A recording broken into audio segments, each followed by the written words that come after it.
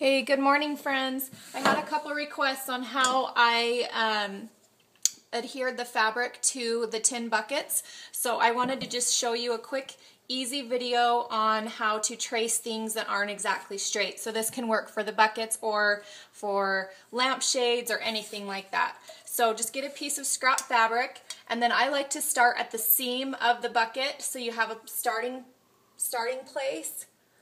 Lay it down on the fabric and start with your pencil. It works if you have a heavy object or someone helping you hold down this edge of the fabric, especially because I never iron mine. My scraps are all over the place.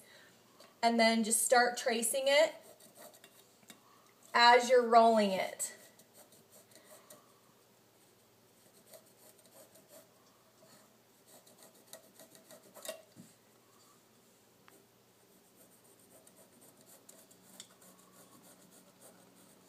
And then just make your way all the way back over to your seam, and that will be your ending point. Now I go back and just do it one more time just to make sure that I got it correctly, and I do the top. And I'm watching the bottom the whole time that it's lined up on the bottom as I'm doing the top.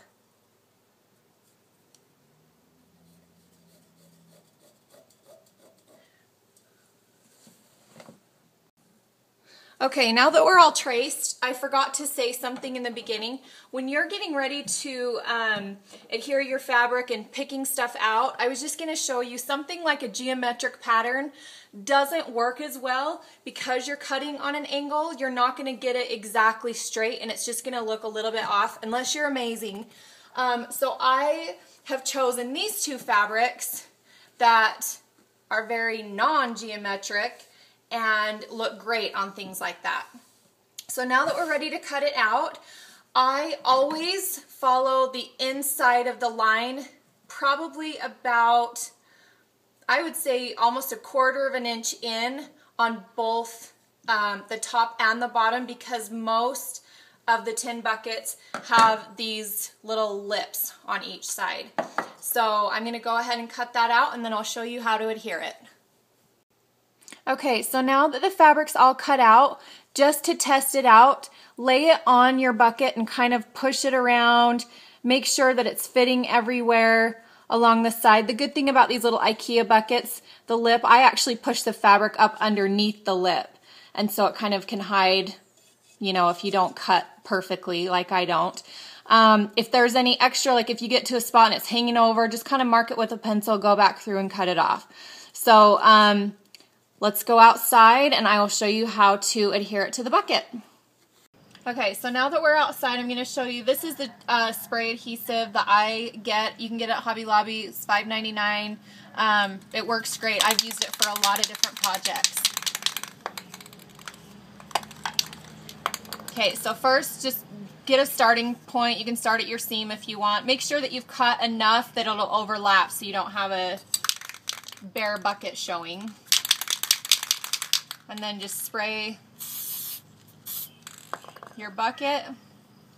Get your fabric where you want it to start it.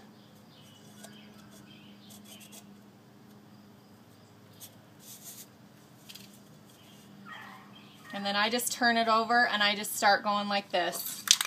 It goes really quick after this. Just spray a little on. It's alright if a little bit gets on the back of your fabric. Kind of stretch it. Pull it. It's really forgiving until the adhesive dries. But see, you can't tell that your fabric was wrinkled before, so I don't bother ironing it. And then just keep doing this all the way around. Okay, so now that I've gotten to the end of the bucket, I've overlapped it and I've got quite a bit of excess. So I'm just going to try to cut it off. I like to do it in a diagonal, but you can do it however you want.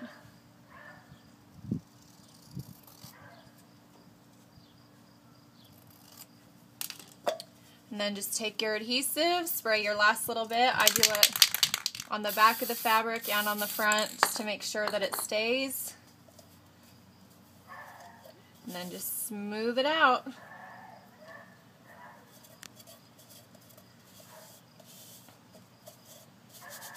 So I hope that was informative. Sorry, my first video. It's early in the morning. I've been pulling weeds all morning. I'm still in my pajamas. So, and my cute husband's filming for me. So thanks, honey.